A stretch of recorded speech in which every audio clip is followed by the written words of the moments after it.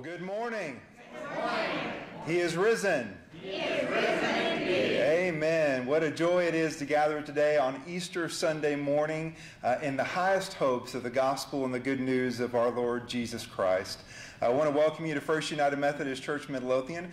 I'm Pastor Brady Johnston, and Pastor April is over in our overflow space in the Family Life Center helping to lead the people who are gathered here. So I'm going to say a warm welcome to all of you who've gathered here with us in person here and over in the Family Life Center, and to those of you who've gathered with us online. We are so grateful that you're here with us today and coming and celebrating our risen Lord Jesus Christ together. If you're with us online, we just encourage you to welcome one another in the comments section, and if you have any way that we can be supporting you in prayer, please let us know in that as well. To those of you who are first-time guests, we're so glad that you chose to come to worship with us on Easter morning. There is a QR code up on the screen if you'd like to just share your information so that we could connect with you and let you know how grateful we are that you have joined us today. Online, you can follow the link in the comment section there as well. But what a joy we get today to come and express the hope that we have in Jesus Christ of not only a life today, but a life that continues even in the face of death. And we thank you so much for being here. And we're going to open with a word of prayer. Jesus, you are alive and you are here. And that is enough for us. And we pray that you would be glorified as we come to you with words of praise. For this we offer in your great and holy name. Amen. Amen. Good morning, church. Let's stand together and sing. Easter people, raise your voices.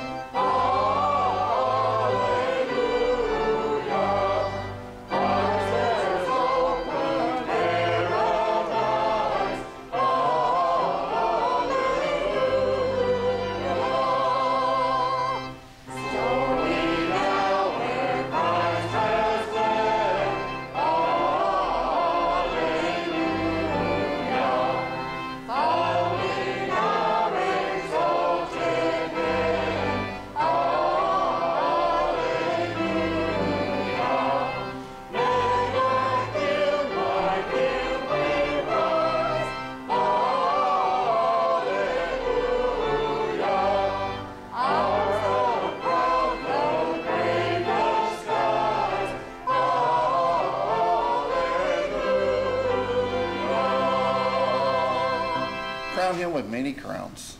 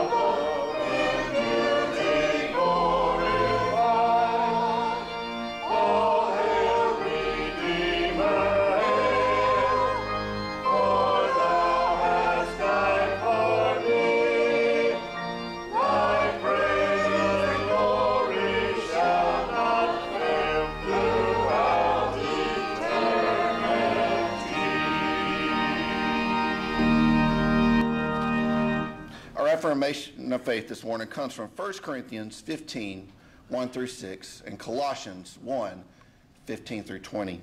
Now let's affirm our faith together. This is the good news which we have received, in which we stand and by which we are saved. Christ died for our sins, was buried, was raised on the third day, and appeared first to the women, then to Peter and the 12, and then to many faithful witnesses. We believe Jesus is the Christ, the anointed one of God, the firstborn of all creation, the firstborn from the dead, in whom all things hold together, in whom the fullness of God was pleased to dwell by the power of the Spirit. Christ is the head of the body, the church, and by the blood of the cross reconciles all things to God. Amen.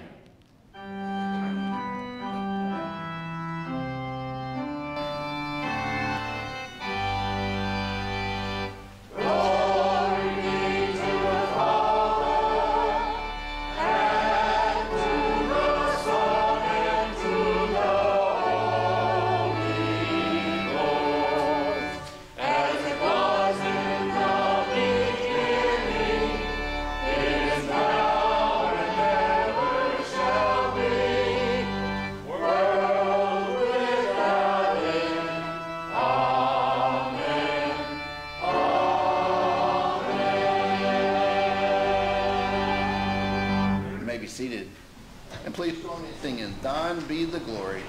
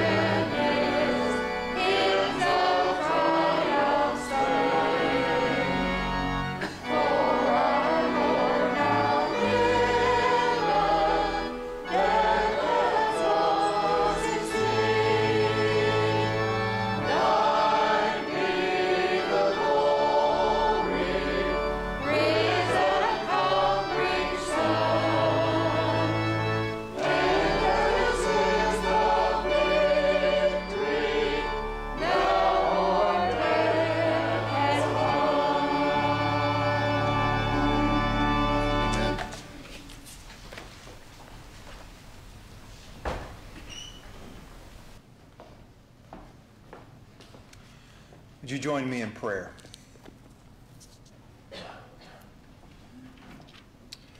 Risen and glorious Lord, in the Word you tell us that your mercies are new, and that is never more true than on Easter morning, where we gather here underneath the amazing reality and truth that you, Jesus, are Lord over sin and death and all creation. For today we celebrate the news of the angel who says you are looking for Jesus. He is not here, he is risen. We thank you, Jesus, for the victory that you have won, that we can come here under the amazing truth that you share this victory with all who would come to you. That as you stand triumphant over the chains of sin and death, so do we who are in you. We thank you for such a hope, for we are reminded on a daily basis of our need to hope in something greater than we see. And so we come placing our hope in you, a living Savior who is seated at the right hand of the Father and continuing to work in the world today till it is redeemed to the glory of God the Father. We pray that the hope of your resurrection would pierce the hearts of all who hear the good news today. That we would leave with hearts lifted up as we are aware of who you are and all that you continue to do, even as we worship. We are grateful that we can be a people of hope and joy, no matter what our circumstances are in this life. And we pray that we would stand tall in who you are, with great assurance of the life that we know only through you. One of the ways in which we acknowledge you and celebrate you, Jesus, is by praying the way that you taught us to pray. And so we together as a church pray, Our Father, who art in heaven, hallowed be thy name. Thy kingdom come, thy will be done, on earth as it is in heaven. And give us this day our daily bread, and forgive us our trespasses, as we forgive those who trespass against us. And lead us not into temptation, but deliver us from evil. For thine is the kingdom, and the power, and the glory forever. Amen.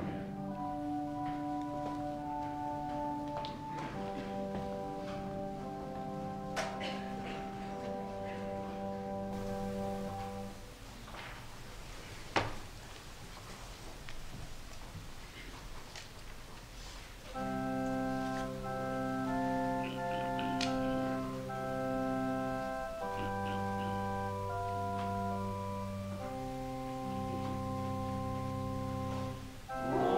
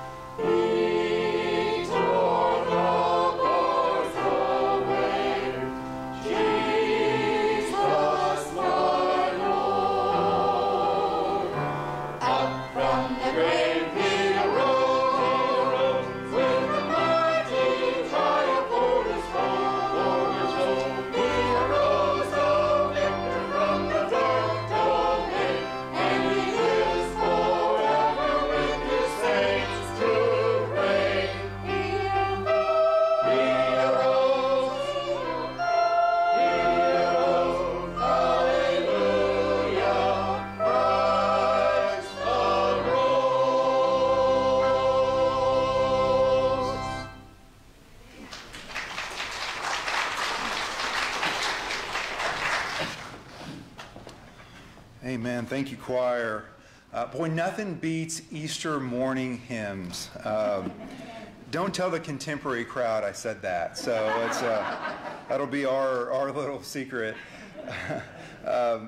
So if you have your Bibles, I invite you to turn to Luke chapter 24.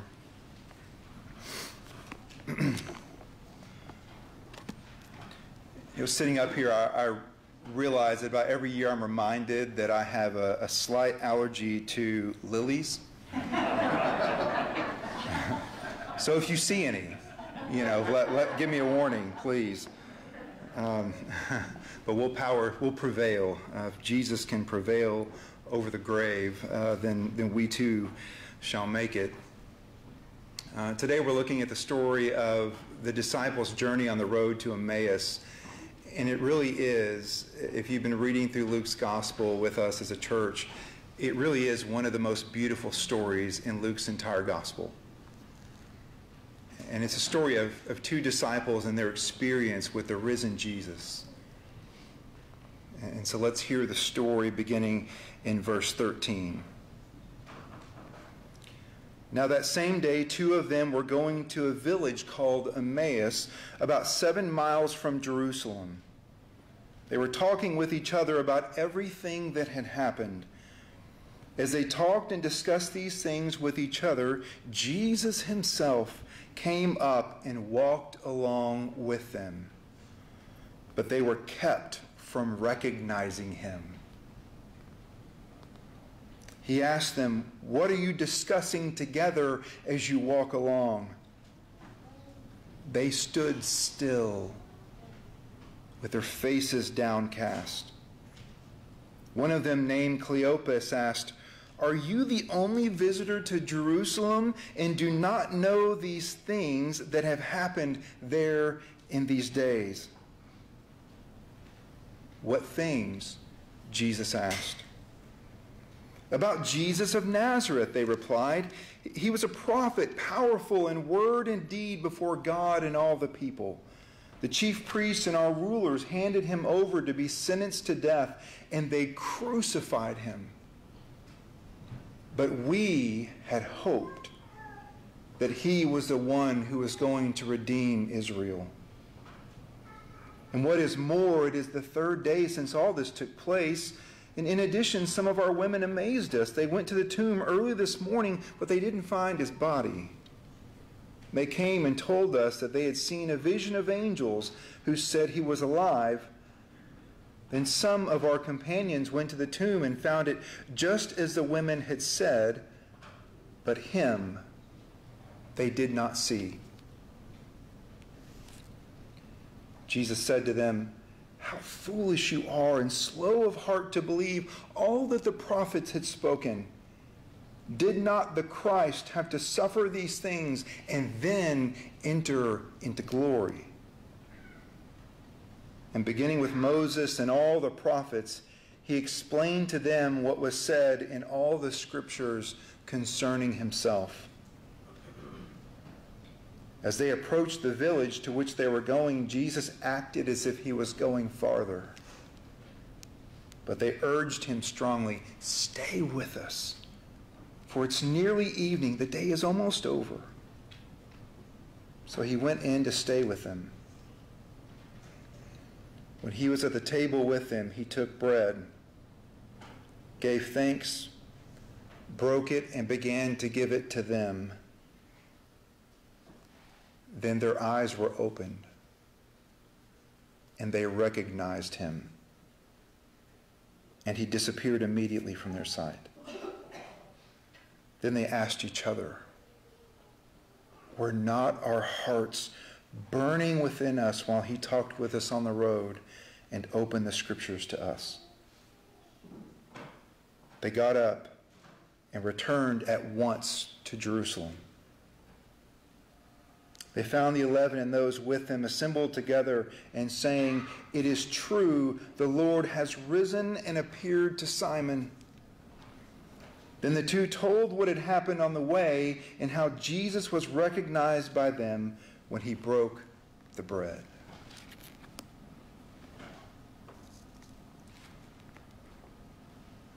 This is a truly beautiful story, and as we read through it, I imagine you gathered some of the significance to the story itself, and there's a number of things we'll look at in the sermon today. But really the chief theme here in the story on the road to Emmaus is that it is a journey to a new vision of Jesus. You could say that it's a journey to a vision of the true Jesus. Because when we find the disciples on the road making the journey from Jerusalem to Emmaus, a 7-mile journey, we find them with an old vision of Jesus. And it's one of tragedy. You know, their last image of Jesus was one of him being beaten and shamed and crucified. It was an image of Jesus' body being peeled off a cross by the Romans, hastily wrapped and placed in a tomb. This was the vision of Jesus that these two disciples had as they made their way. It was a vision of tragedy. And since it was Easter, they needed a new vision of Jesus. And who better to give them a new vision than Jesus himself? We're told that Jesus joins them on the journey and begins to talk with them. And there's this interesting part of the story when it says they were kept from recognizing him. Now, this is more than just they weren't looking for a dead guy to be alive kind of a thing. There's this, it's implied that there's this kind of divine action that shielded their eyes from seeing Jesus as he was in that moment. And this is rather curious to us, but we see that it's kind of common as we go through the gospel narrative. We see that time and time again, Jesus tells people not to tell people of their experience of him. We've already seen this a number of times in Luke's gospel. We see in Luke 5 when Jesus heals a leper and then he says to him, don't tell anyone what I've done for you. We see it in Luke chapter 9 when Jesus asks the disciples, who do you say that I am? And Peter makes his great confession. He says, I believe that you are the Messiah of God. And Jesus says, you're right, but keep it to yourself. And we hear this, and this is confusing because we think, isn't this counterintuitive to what Jesus is trying to do? Isn't he trying to get the message out there? Why is he asking them to conceal his identity? Well, the answer for those stories, I think, is the same for this one. And it's that they don't have the good news yet. You see, they don't understand fully who Jesus is or what he has come to do. I mean, surely the leper knew that Jesus had come to heal him, but that's as far as his story went. And even Peter, who says that Jesus is the Messiah, has no clue in Luke chapter 9 the extent of what God was going to do in Jesus Christ. Because what becomes evident to us is that it isn't until the resurrection that Jesus' followers have a complete picture of who he is and what he has done. And so anything that they may say before that is incomplete. And we see a great example of that in Cleopas' reply when Jesus asked him about what things they were talking about on the road. I mean, Cleopas gives them insight into, Jesus' own life. But you notice maybe that it's missing something. When he replays the events, here's what he says. He talks about Jesus' life. He talks about his teachings, his works. He talks about the cross. He even talks about the possibility of resurrection. But what he misses is the reality of the resurrection. And there's a tremendous difference between the possibility of resurrection and the reality of Jesus' resurrection. Luke Timothy Johnston, in his book, Living Jesus, makes this kind of obvious, but at the same time kind of profound point. He opens his book with this statement. He says, "It makes a big difference whether we think someone is dead or alive." And that seems a little amusing, but it's so true. It makes a really big difference whether we believe someone's dead or alive. And this is what we see in Cleopas and the other disciple. When Jesus meets them on the road, their faces were downcast. And they're left in a state of despair. We hear this in verse 21. And Cleopas says to Jesus, "We had hoped that he was the one who would redeem Israel." Had hoped. As in, hope was past tense. As in, last Sunday when Jesus entered into Jerusalem, we had hopes that he was going to come as the new Moses to deliver Israel finally from the grip of their captors. But all those hopes that began this last week, they came crashing down on Friday. Because they never saw in all the hopes that they had for Jesus a cross or a tomb. And this is where all of Jesus' followers are hung up on at this point in the story. You see, not one of them could reconcile Jesus' teachings and his works with how he died. They had no way of having that make sense to them. They never envisioned Jesus suffering on their behalf. And this is really the heavy part of the story here in Luke 24, but it's at this point where the beauty of the story begins to emerge. Because this is when Jesus begins to speak into their despair. And there's a truth here hidden in the story that Jesus always speaks into our despair. That Jesus is the one who intercedes for us and prays for us. Who speaks into our hurt, into our pain. And Jesus speaks into their despair by opening their eyes to the scriptures in the way that they point to him. He does by filling in the gaps to make sure that they begin to understand. And since it was that they couldn't see how Jesus had to suffer, Jesus takes the narrative of the cross and the resurrection and he opens their eyes to how all of the scriptures point to this as a necessary thing for God's redemptive plan of salvation for the world. What Jesus shows them is that the entire arc of the Old Testament points not just to a king who would come on behalf of God, but it points to one who would come as a suffering servant first, who only then would be raised as a new and glorious king. And so Jesus shows them in the scriptures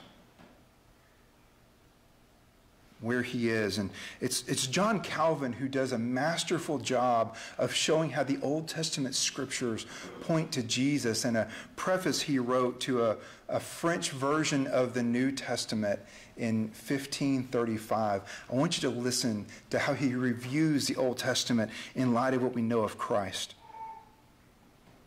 He says that he, meaning Jesus, is Isaac, the beloved son of the Father, who was offered as a sacrifice, but nevertheless did not succumb to the power of death.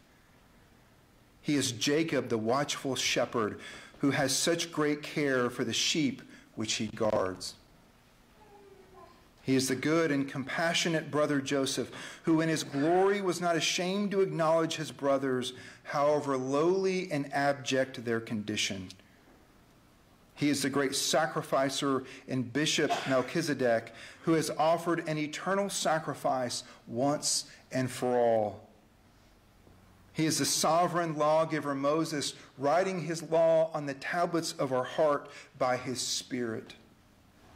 He is a faithful captain and guide, Joshua, to lead us to the promised land. He is a victorious and noble King David, bringing by his hand all rebellious power to subjection. He is a magnificent and triumphant King Solomon, governing his kingdom in peace and prosperity. He is a strong and powerful Samson, who by his death has overwhelmed his enemies.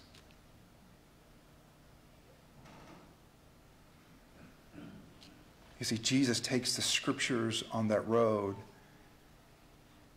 and he opens the eyes of the disciples to where they could see him on every page. And in light of the cross and the resurrection, the things that didn't make sense before begin to make sense. That a sacrificial system who had been practiced for thousands of years was insufficient. And that maybe it was pointing to a greater sacrifice. That the temple, a place of God's presence that had been taken from them, was perhaps more than a place, but found in a person. You see, all of a sudden for them on that road, things that didn't make sense began to make sense. It was Jesus' suffering, his death, and his resurrection, as revealed in the Word, that became the foundation for their new vision of Jesus.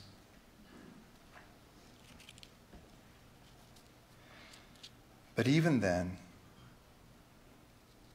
it isn't until Jesus does one thing that they see him for who he is. It isn't until they come to a table and Jesus takes bread,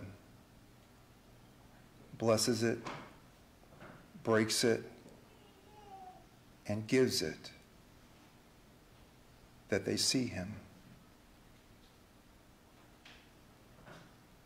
We're told the moment they recognize him, they begin to remember Jesus' words. And Luke doesn't tell us which words they remember. Could very well be the words that Jesus shared in Luke chapter 9 when he said, "The Son of Man must suffer, be killed, and on the third day be raised from the dead." Could be the words from John chapter 6 when Jesus says, "I am the bread of life, who gives life to the world, and anyone who comes to me will not go hungry." Or it could be the words that Jesus shared at a table just a few days before, where he spoke in the clearest terms of what his death meant. That he was the bread. The blessed one who'd come from the glories of heaven to us, with his body broken that the chains of sin and death might be broken in us, and that the life he would take up would be given to all who love him.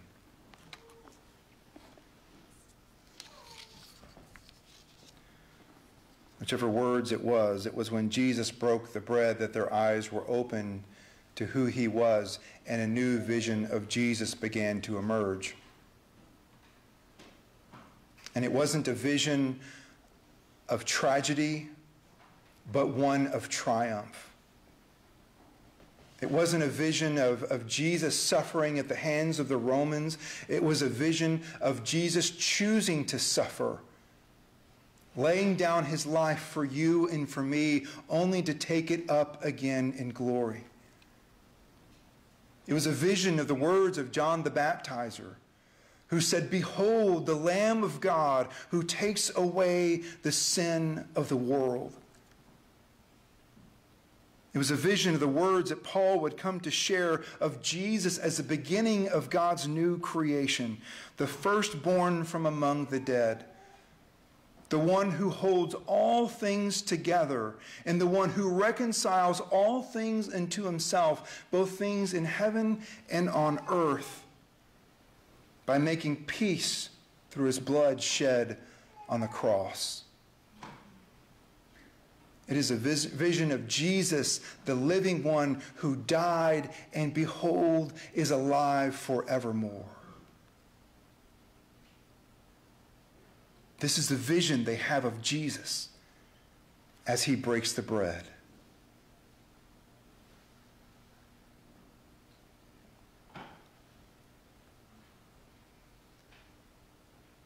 And we see in the text that it wasn't lost on them in the significance of when that vision occurs. That the conjunction of having the breaking of the bread and the new vision of Jesus there at a table was an invitation into Jesus' resurrection life.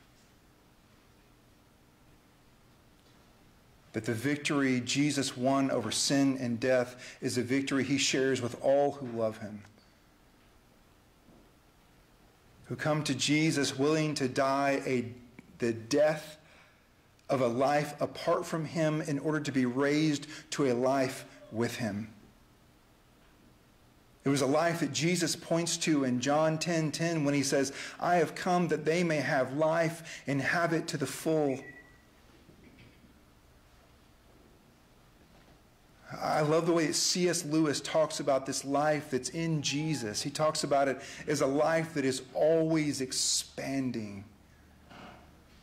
That just when we think we've hit the ceiling of what our peace and joy and hope can look like, it just begins to get bigger.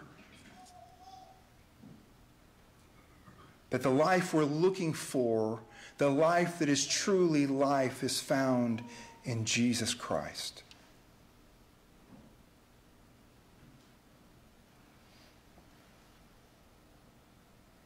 This is what they see there at the table.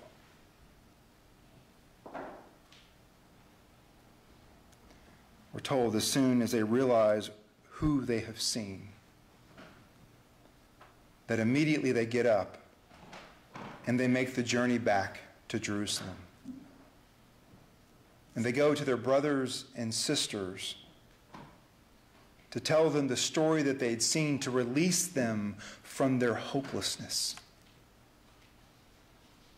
Because the news of all they had learned was just too good not to share. I pray that this Easter morning we would be so compelled to go and tell the story of the hope that we have in a risen Savior, Jesus Christ. Would you join me in praying?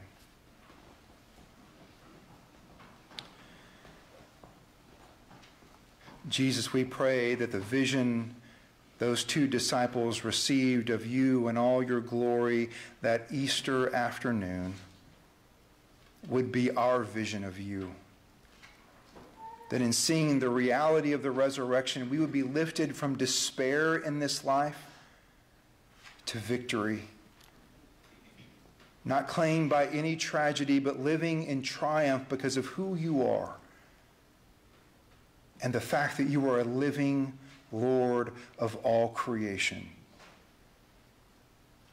We thank you for the hope that we can have hope in the face of this world, of all that's going on in this world.